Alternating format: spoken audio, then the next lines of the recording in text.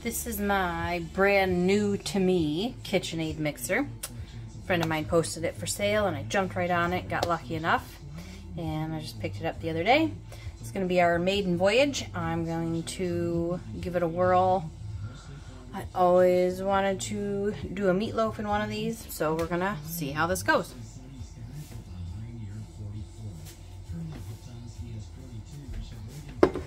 I've got 2 pounds of local farm-raised beef from Twisted Horn Ranch. Alright, now I'm going to go ahead and put this down and just see what happens on the low. Looks like it's kind of mixing. Alright, so I'm going to turn it off and I'm going to tilt back up, get my eggs in here. I may do a 3rd egg. I've got a lot of breadcrumbs here. I probably should have done 3 pounds of burger, but you know, hindsight. Alright, we got our eggs in. Put this back down.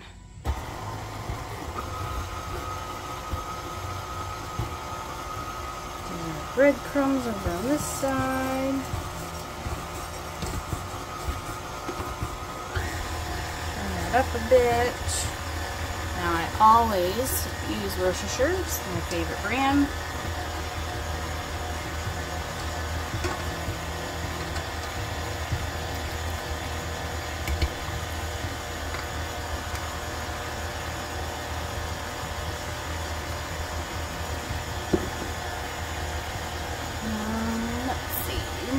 To assist a little bit.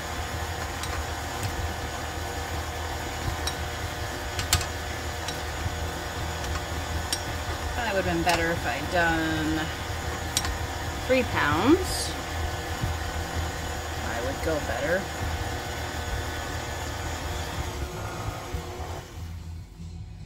Alright.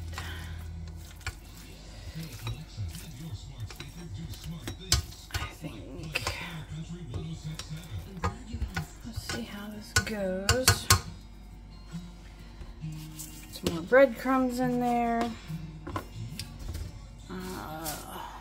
Minced onion. Because I don't feel like cutting up a real onion. Yeah, this will be faster.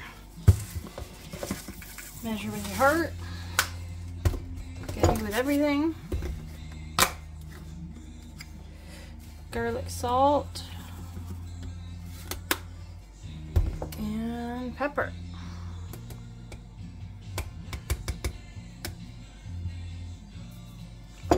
All right.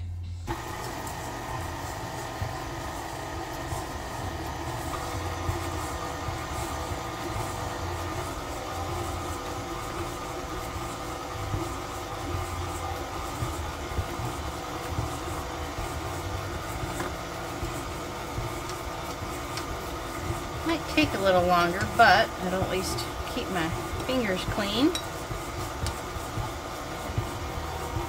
and mix it better.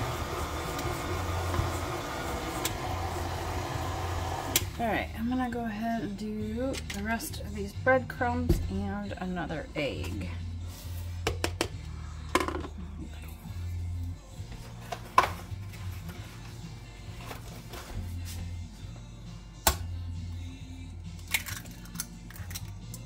Oops, don't want that in there.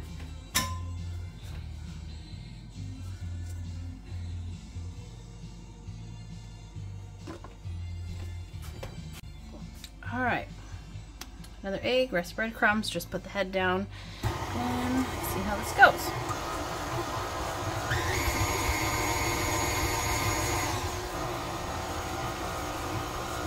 Looks pretty good.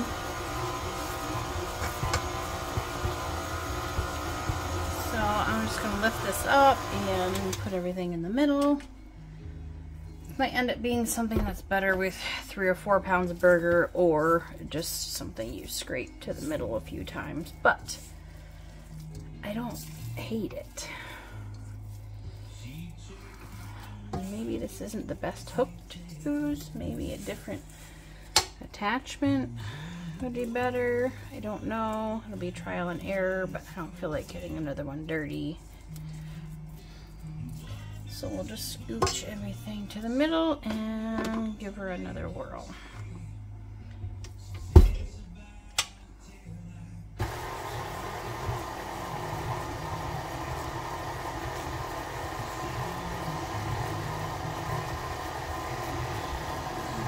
Turn it up a touch. Seems to be working. Yeah, I think it definitely would be better with 3 pounds. But it is pulling together a bit. Of course, it takes time to hit every spot, but I'm gonna say this is mostly a win. Yeah, I'd probably be faster with my hands, but I currently have a couple of cuts and I don't feel like digging burger out from under my fingernails.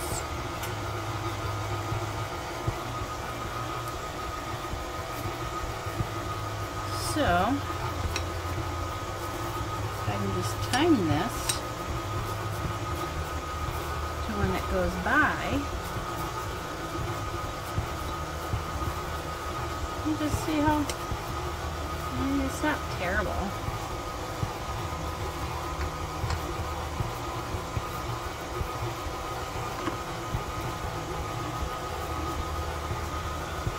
But like I said, I think this would be better with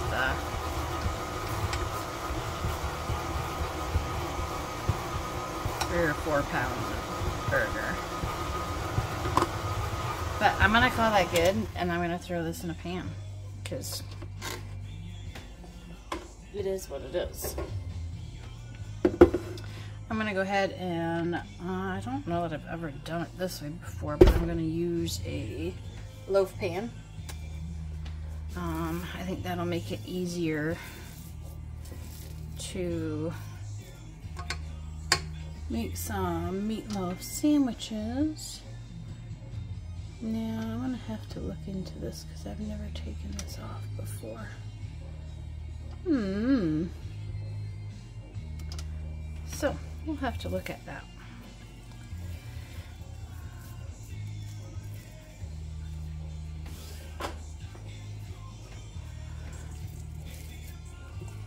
There are some crackers on the bottom, but not a lot.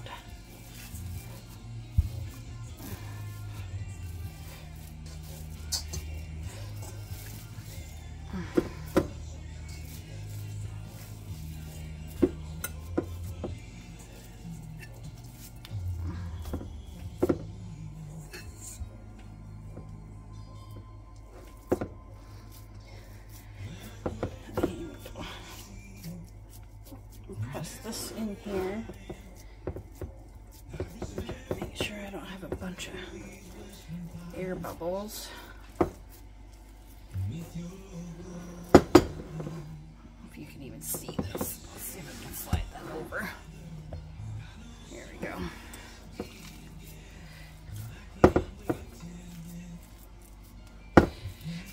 Alright. This will probably take a little longer to bake, but I think it'll be easier to do slices and easier to do meatloaf sandwiches because my husband really likes meatloaf sandwiches. We'll see how long this takes to bake. I'm guessing it's going to be an hour, if not more. It's been so long since I've done a meatloaf and not the baking cups like I normally do. I don't see a bunch of air pockets, so we're going to call that good.